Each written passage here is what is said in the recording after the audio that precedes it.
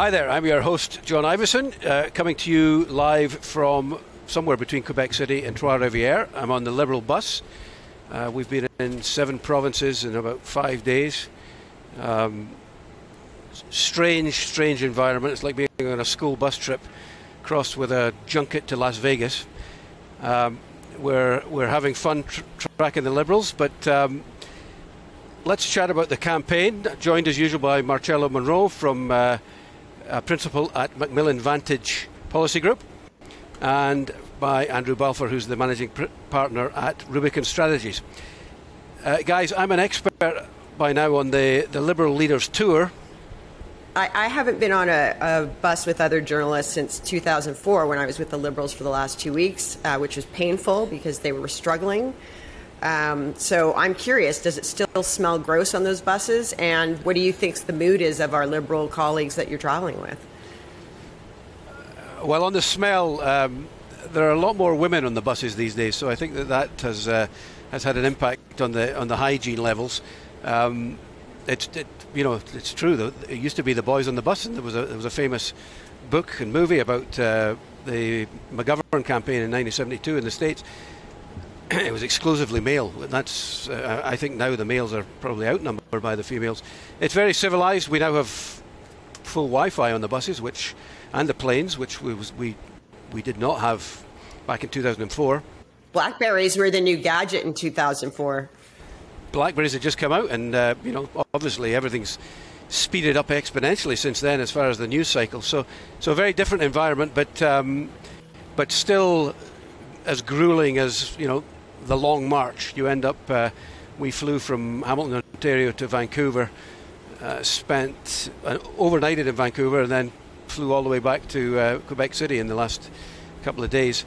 As for the mood, things have not gone as planned.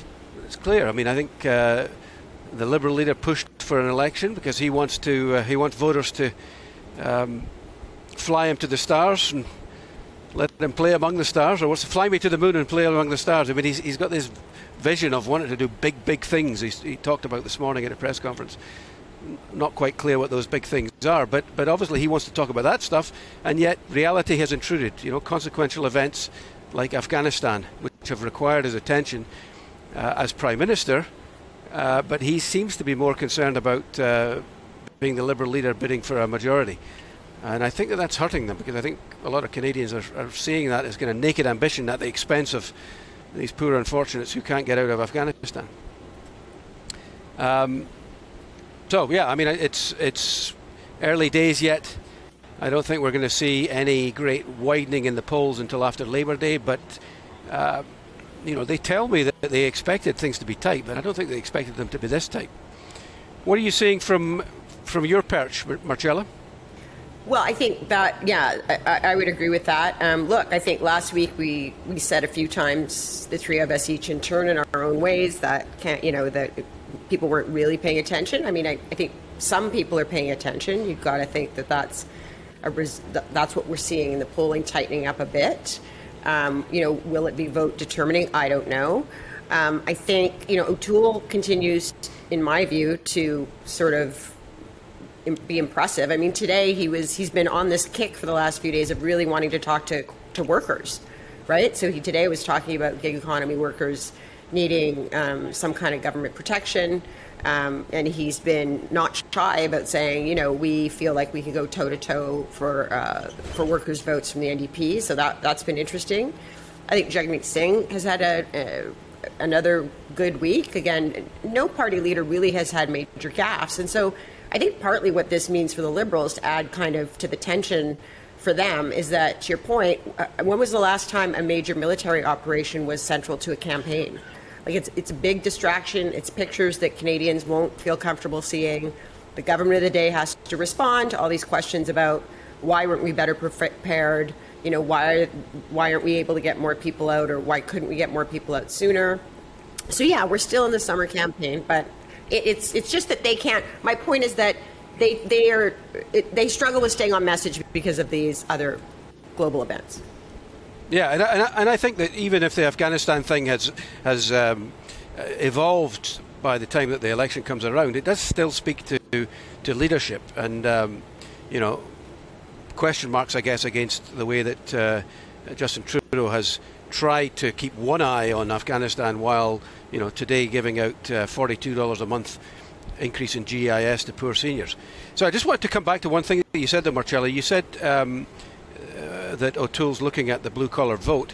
Do you think that there's a gap there, that blue-collar vote is disillusioned with the NDP because they have kind of moved on to identity politics and left behind their kind of blue-collar roots? I'd be interested to hear Andrew on this. I mean, in short, I would say, yeah, maybe a bit, but the NDP and the Conservatives for a long time have had some of those blue-collar votes that they've been fighting over, right? So this isn't new, and it doesn't really have to do with identity politics so much as just, those voters have traditionally been swing voters that almost all the parties, well, at least the three main ones, have competed for in different ways.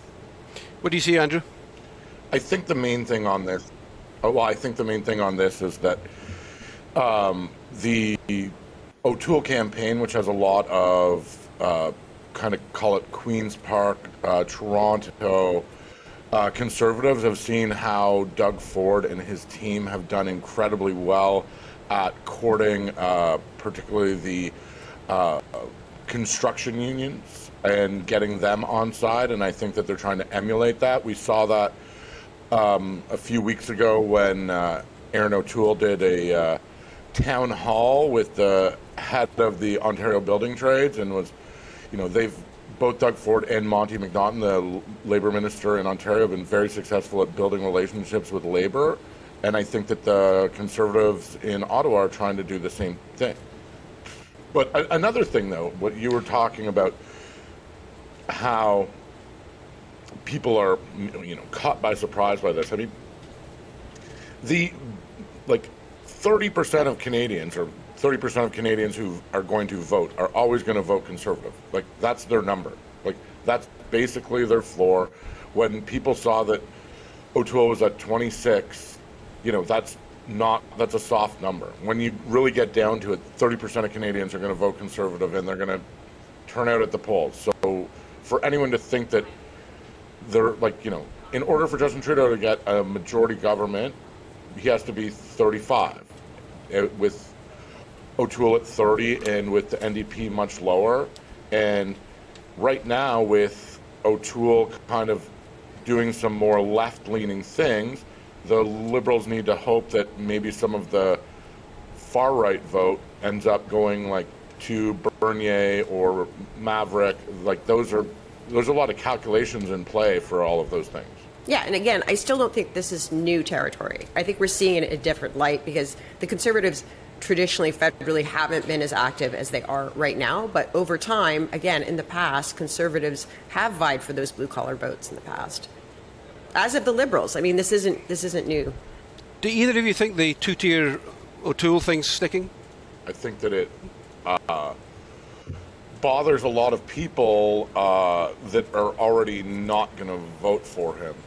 I think that a lot of the things that have come up as issues during this campaign are things that upset committed voters. I don't think we've got to a point where there's a lot of accessible voters who are moved yet, because I don't think that those accessible voters are really still paying attention. I think a lot of what we're seeing is in the people like us who pay a lot of attention to these things. I mean, I buy that. I will say, though, again, back to what we've seen from Afghanistan the last 48 hours or so, there was a moment there where I thought, well, at first the Liberals kind of, I wouldn't say they mucked it up, but it wasn't the cleanest hit they could have had. And yet there we were talking about private versus public care and the mix that we have in Canada for, a couple days at least. So at that point, I was thinking, well, this isn't a bad footing, even if, to Andrew's point, it's not moving voters, but it's better for the Liberals to be having that debate about how much private care we have or should have, and that being part of the narrative. But now, once again, you have a couple of bad days of news from Afghanistan, and hearing Canadian Armed Forces, people get very emotional today. So they've kind of got off that message. So we're no longer at least today, and it will shift, right? But we're no longer on those key messages I think the Liberals want. I think, too, that to this point, and kudos to them, the Conservatives have run a very clean campaign. They've been able to stay on their track, and to think that they're going to get through another 3.5 weeks without any missteps or fumbles is a thing. So I don't know whether they've peaked at this point, but they need to be ready to deal with some of the things that the Liberals have had to deal with to this point, which is some, bumps in the road along the way. But I do get the sense that the Conservatives, they came out with a very full platform, and they've been very disciplined in the way it's been rolled out, whereas this campaign I'm on does feel a bit shapeless and amorphous. And one day we're talking about one thing and another day the next, and most of those announcements are incremental progress on things that they've already done. And I think the populace is looking at it and going, well, if it's so brilliant, why didn't we do it 6 years ago? There doesn't seem to be anything that has caught fire yet, and I'm wondering, are we any closer to a ballot question? I think a really big thing about this is that Justin Trudeau, we've seen this in multiple campaigns and even in other events. Since he's been in Canadian politics, he thrives off crowds and rallies, and that gives him energy, and he can't have that this time. And I think the fact that... Well, he did get a bit of it yesterday. We were in Ivison, Fisherman's Wharf, and he ended up giving me a clenched fist, as if he was giving me constructive criticism on some columns when we got a picture taken. But he was totally pumped. He was totally pumped. And he is missing that for sure. Yeah, that's the guy who goes and wins elections. The guy who you can put in a crowd with thousands of people where he just gets jacked up.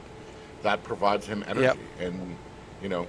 And I mean, that's true, but yet I take John's point, though, right? That may all be well and true. And again, we talked about it last week. No one should count out Justin Trudeau anytime soon. He loves elections. He loves campaigning, no question. But I would still say, in terms of a ballot question, if your ballot question right now is, did the Liberals do a good enough job during COVID that they deserve your support once again, and perhaps with a majority? I don't know. I feel like that was their question on day one. I don't know that that's the question that will win them this election. I feel like O'Toole's narrative right now, because he's not, he's critical of the government, but he's also presenting a very forward-looking alternative, right? He's been talking about things he would do differently for the future. And Jagmeet's been kind of, I think so far quite successful in saying, the LTC thing, and I know what you're going to say, Andrew, as a provincial issue, sure. But having pictures of seniors that were, badly treated, and talking about the fact the federal government that, pension owns that company, and we should do something about it, I think emotionally that's going to connect to people. So where's the emotional connection for Trudeau right now? I'm not seeing it except for his supporters. I'm going to butt in here with host privilege and say that we're going to wrap it up early, because we're hoping and praying that this downloads okay from the bus and we don't have to do it all over again. So anyway, thank you very much for watching, and Andrew, you'll get first dibs on a pro-Liberal response next time. Yeah, thanks guys. Safe travels, buddy.